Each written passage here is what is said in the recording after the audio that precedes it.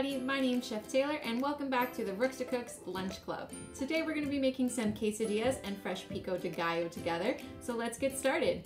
First things first, always make sure you've got some nice clean hands, and I've got my cutting board set up here. We're going to start off making our pico de gallo, which is a fresh salsa. So we've got some tomatoes, onion, some lime, salt, and I'm also going to put a little bit of parsley in. Normally pico de gallo has cilantro, but I don't have any cilantro in my fridge right now. So you can go ahead, put cilantro, put parsley, even chives, or you can leave out the herbs altogether. I'm going to be using my food processor to make our pico de gallo together, but first I want to get things broken down into a size that's going to fit inside my food processor. So I'm going to take my lid off. So you can see I've already got my onions cut in half, so I'm going to go ahead and add these in. And my fresh tomatoes. I'm going to cut these guys into quarters so that they're a little bit easier to blend up.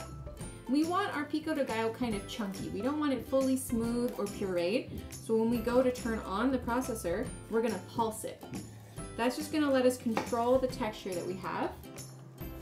If you don't have a food processor at home, you can also make this by hand just by using your knife, or you can make it in a blender.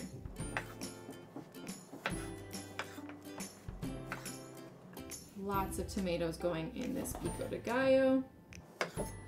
And then the last thing I'm going to do is I'm going to zest my lime and add my lime juice. Now the zest of a lime comes from the skin.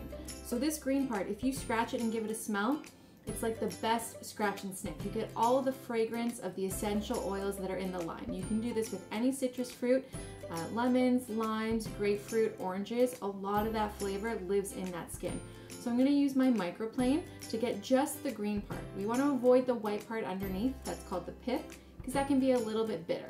So I'm going to zest it right into my food processor, just getting the green part off.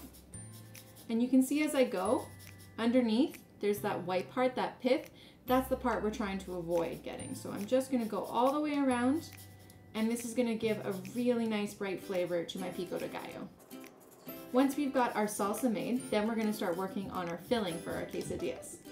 Today I'm going to be using some ground beef for mine, but you can use whatever veggies you like. We've got a spice blend we're going to make together.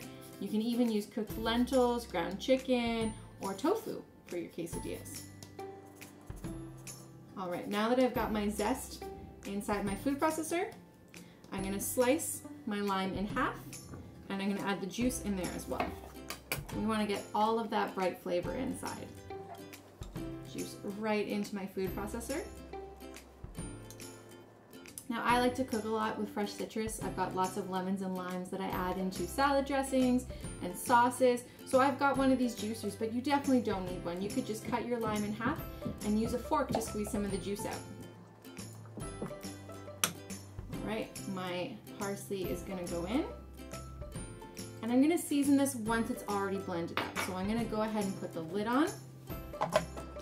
And what we're gonna do is pulse it. So we're just gonna go in these short little bursts so that we can see how much it's blending up our pico de gallo.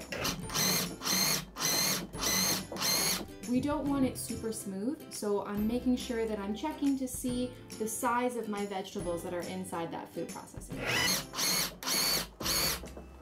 That's looking pretty good, so I'm gonna go ahead and take this out of my food processor.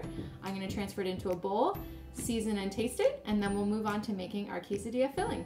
All right, chefs, now that we've got our pico de gallo all finished up in our food processor, we can work on the filling for our quesadillas.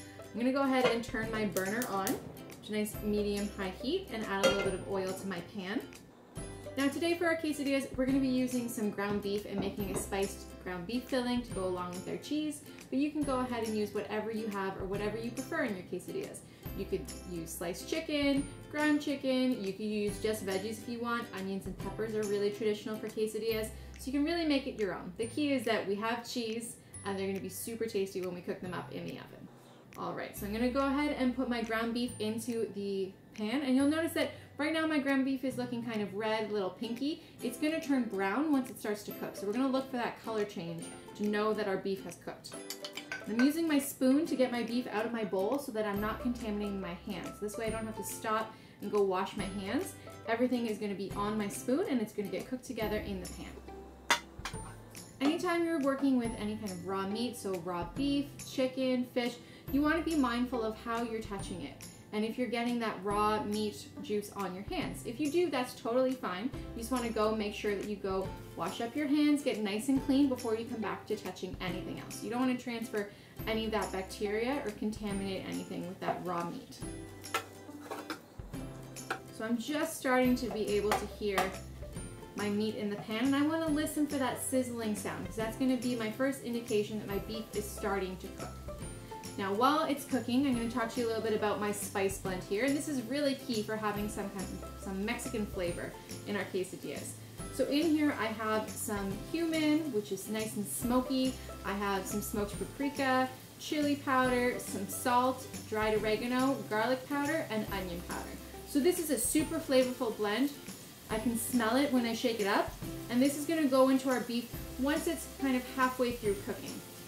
Adding our dried spices in while our meat is still cooking allows them to bloom and wake up in the beef fat that's coming out of our meat as it cooks. This is going to really intensify those dried spice flavors. You can see my meat is starting to turn brown in my pan, and a little bit more of that fat is coming out of the meat. Alright, I'm going to go ahead and add my spice blend in now. All of that goes in. And as soon as that hits the heat, I can already smell it. Kind of smells like tacos in here right now. So I'm giving that a good stir. And you can see how the cayenne and the paprika that are in there, that's changing the color of my beef a little bit as well. And I want to make sure that I let those spices cook in that oil and that beef fat for a good minute before I add any other flavor to it or any other liquid. Now because we want to make sure that our filling is nice and juicy, we're going to add a little bit of vegetable stock. If you don't have vegetable stock, you can always use water or chicken stock, whatever you've got at home. And a little bit of tomato paste. Now the tomato paste right now is bright red because it's fresh out of the can. When it's done cooking, it's going to deepen and be a darker rusty red color, and that's how we know that we've cooked out a little bit of the acidity in that tomato paste. While this is cooking, that extra liquid from the stock is going to make everything nice and juicy, but it's also going to start to thicken.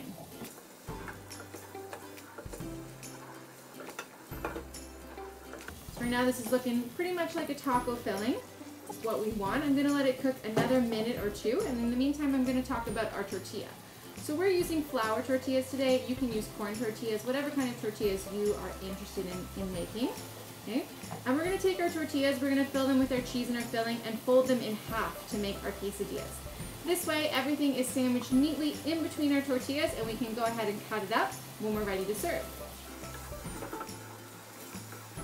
This is looking really juicy. I just want to cook it another minute or two to get rid of some of that extra moisture. I want it juicy, but I don't want it too wet.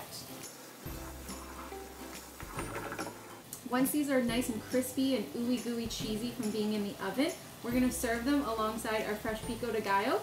And if you're into it, you could even have some sour cream on the side. This smells so good right now. Very excited for our Mexican-inspired quesadilla lunch. I'm going to give this a quick little taste and make sure my seasoning is where I want it to be. I can always adjust with a little bit more of my dried spices or some salt if needed. That is so flavorful. There are so many spices going on in there. I can taste all of them. Feels like a fiesta going on. So I'm going to go ahead and take this off the heat. Move it to the side. Now because we're doing our quesadillas in the oven, I've got a cookie sheet here that we're going to make our quesadilla right on top of. So I have my flour tortilla, and I'm going to spread a whole bunch of cheese all over. Now I'm just going to make one quesadilla right now, but you can go ahead however many you're making. If you're making a quesadilla for, your brother, your sister, your mom or dad, grandma, grandpa, whoever is going to have lunch with you, you go ahead and you make all those quesadillas at once, and they can all go into the oven at the same time. So I've got my nice layer of cheese. I'm going to put some of my seasoned beef filling in here. I want a nice thin layer so that I get a little bit of that meat in every bite, and of course a lot of cheese in every bite, because cheese is really key to making a nice gooey quesadilla. I'm gonna go ahead and fold it in half and give it a little press. And now this is ready to go in the oven. So at this point, my oven's already preheated. I went ahead and preheated it to 450 degrees Fahrenheit. If you're home and you're making this, make sure you've got an adult who's here to help you with the burner and getting things in and out of the oven. So I'm gonna go ahead, put this in the oven, toast it up, and the tortilla itself is gonna get crispy, and all that cheese on the inside is gonna melt and get nice and gooey. So we'll come back and see it once it's finished in just a few minutes. All right, chefs, I've got my quesadilla here out of the oven. It takes only 8 to 10 minutes to get everything nice and crispy, crunchy, and that cheese really ooey gooey. So I'm gonna go ahead and cut it and show you what it looks like on the inside.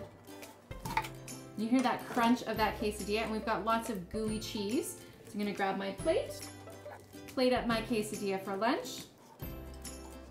And very important, don't forget our pico de gallo that we made together in the beginning. I'm looking forward to having this for lunch, and I hope you are too. I hope you've had a lot of fun cooking with me this week, and you have a great weekend, and I'll see you again next week for some more Rooks to Cooks Lunch Club. Thanks, everyone.